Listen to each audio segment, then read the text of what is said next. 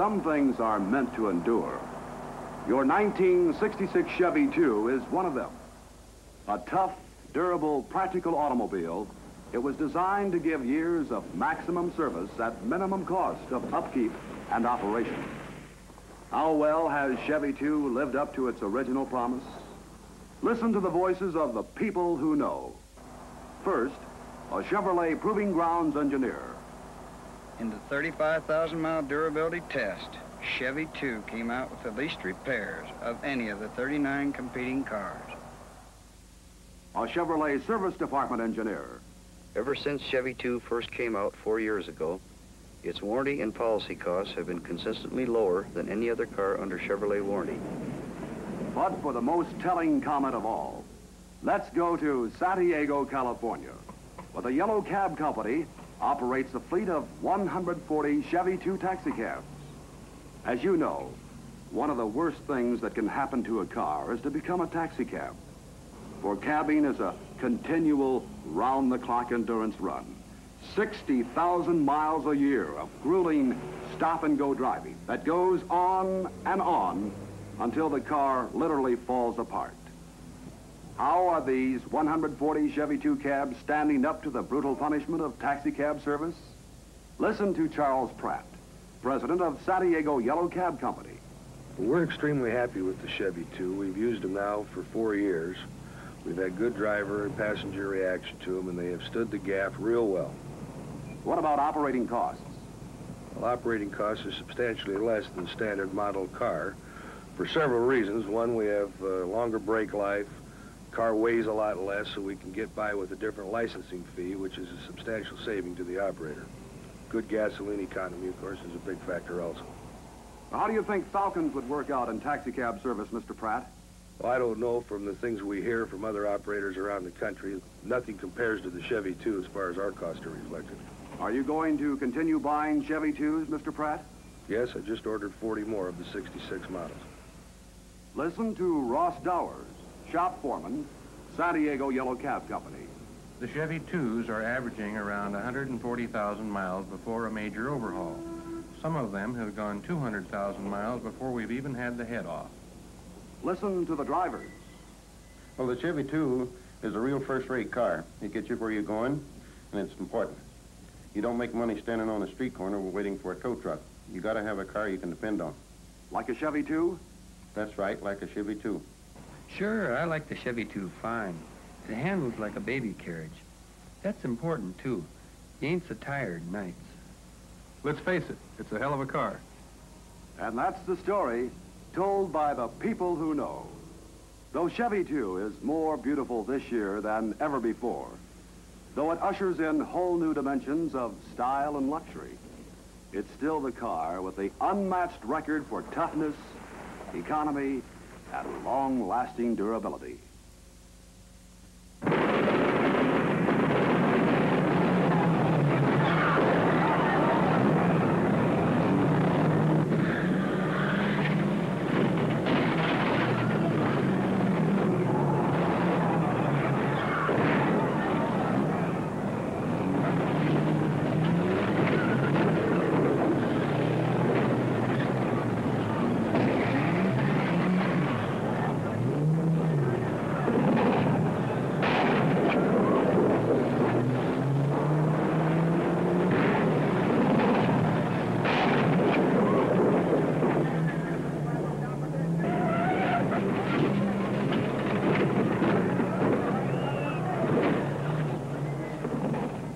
The Demolition Derby.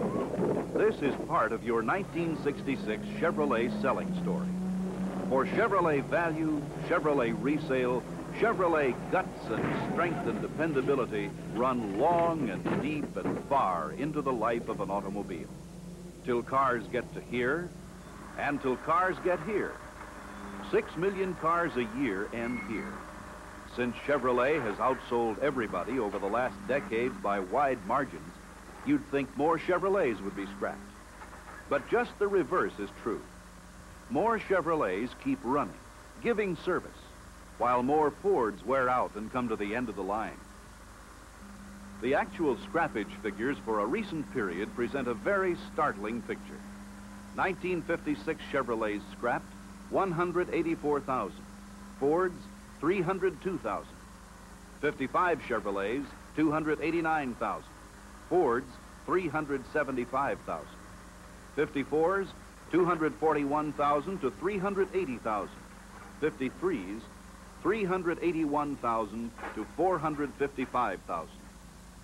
In a recent 7-year period, over 595,000 more Fords were scrapped than Chevrolets.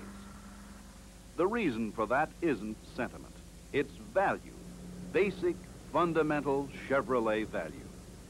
And now, today, in Chevrolet's best tradition, the full-size Chevrolet lineup, extended, amplified, and spearheaded by the new Caprice models, represents the greatest value the automobile marketplace has ever offered.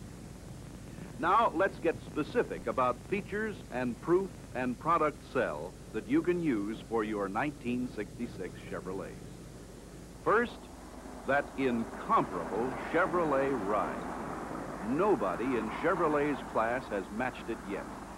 Chevrolet's sturdy frame and full coil suspension give it a smooth, solid, road-hugging ride that none of the others can approach.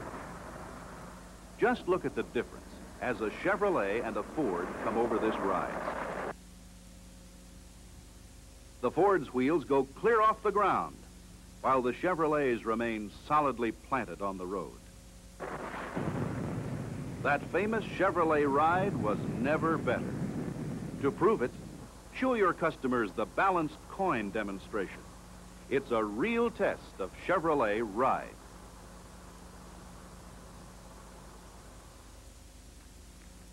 Chevrolet not only rides better, it has a shorter turning diameter and quicker, more responsive steering. Try that with a Plymouth VIP. Inches difference gives Chevrolet a real advantage over Plymouth. Here's a test to demonstrate a Chevrolet quality advantage. Try it first on a Ford LTD. Now try it on a Caprice. That Caprice body is solid as a rock. Here's another demonstration, proving that Chevrolet quality is more than skin deep.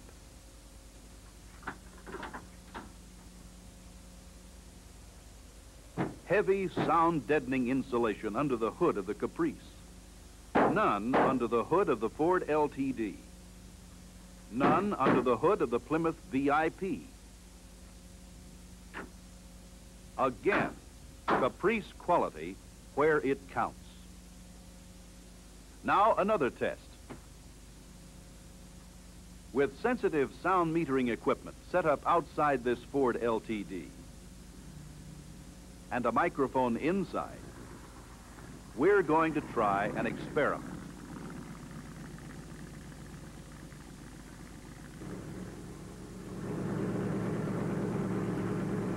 With the door open, the sound level, as heard inside each of the 3 cars we'll be testing, is a little over 0.9. With the door closed, the sound level on this Ford LTD drops to 0.2. Next, the Plymouth VIP. With the door closed, the sound level again drops to 0.2. And now the Caprice.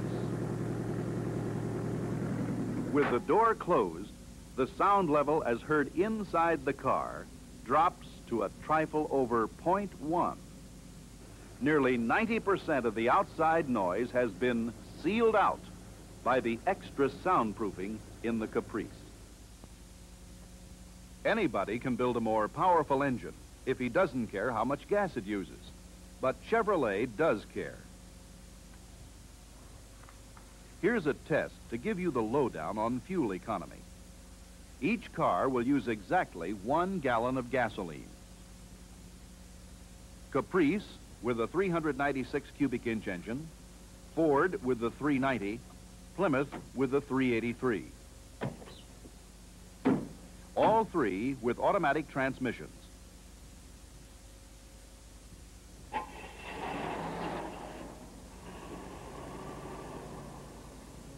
they will stay together. Identical conditions, identical speeds, averaging 40 miles per hour. So watch those gas bottles and remember what you were told about that new 396 cubic inch engine in the Chevrolet. How its design was way out ahead of every other production engine being offered today. How it breathed deeper, had straighter passageways for both intake and exhaust to increase its efficiency. Now see what that means in fuel economy.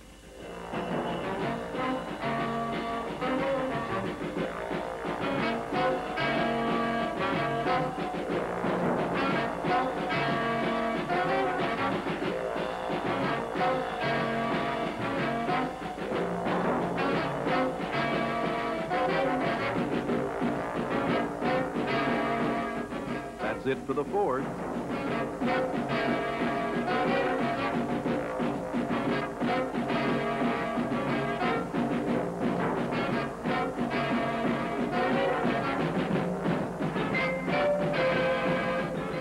There goes the Plymouth.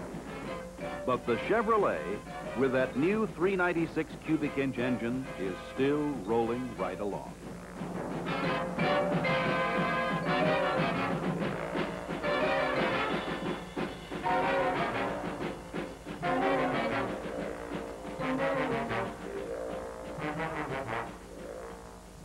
For the Ford, it's 13.1 miles on a gallon.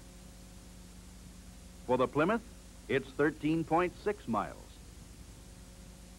For the Chevrolet, it's 15.7. 2 1/10 more than Plymouth. 2 6/10 more than Ford. Chevrolet leadership gives you so many advantages. And one of the biggest is price. For instance, 53% of Caprice buyers used to buy these cars: Pontiac, Buick, Mercury, Oldsmobile. But people changed over to Caprice because they found they could get everything they wanted for literally hundreds of dollars less. Chevrolet brings you so many features, it's impossible to cover them all. Magic mirror finish, inner fender skirts, ball race steering, flush and dry rocker panels, double wall cowl, fork-type door locks, bonded brake linings, full coil suspension, self-adjusting safety master brakes, and many more. One factor that sells cars is performance. And man, have you got performance this year. Especially with that 396 cubic inch turbojet engine. Match it against Ford's 390 cubic inch Thunderbird engine. And watch what happens.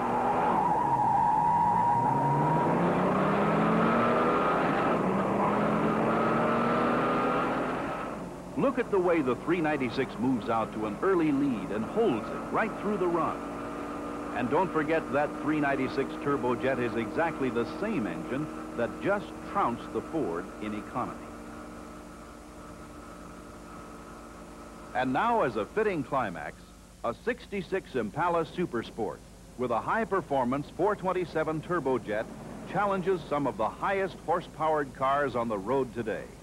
Buick Wildcat, Pontiac GTO and Grand Prix, Old Starfire, Ford LTD and Plymouth VIP. And here they go, Chevrolet leaving them all in the dust.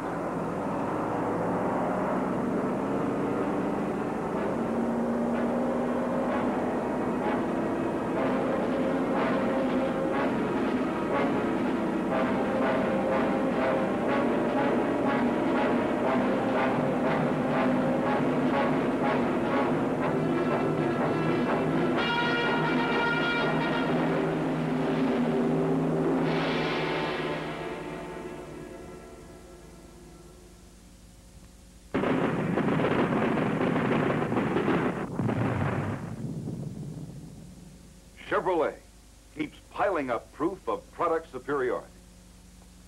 The latest example which demonstrates that what you've seen holds up and reproves itself in any kind of competition is Chevrolet's sweeping victories in the 1966 Pure Oil Performance Trials, We won in every class we could enter, beat all comers.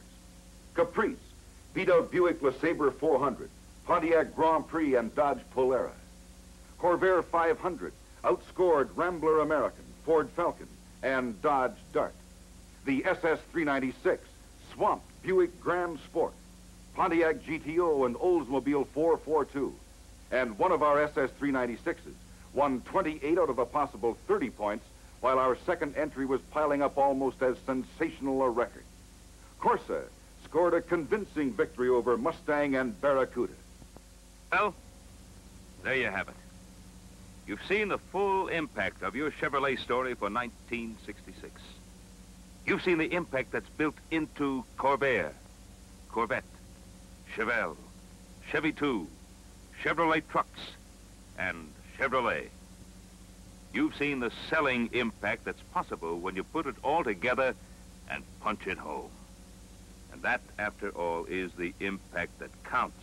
The solid substance of fact, impression, and persuasion that you put into your selling to make you the kind of quality salesman with the kind of quality salesmanship that makes people say, yes.